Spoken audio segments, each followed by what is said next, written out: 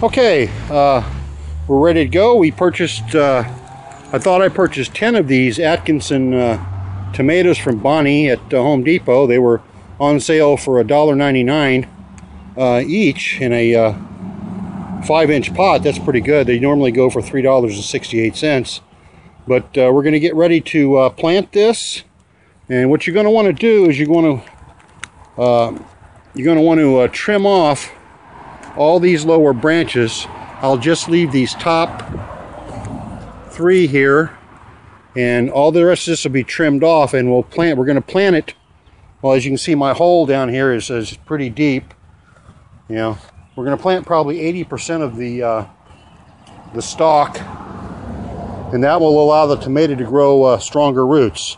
And so I will get this trimmed up and get the packaging off of it, and we'll be back.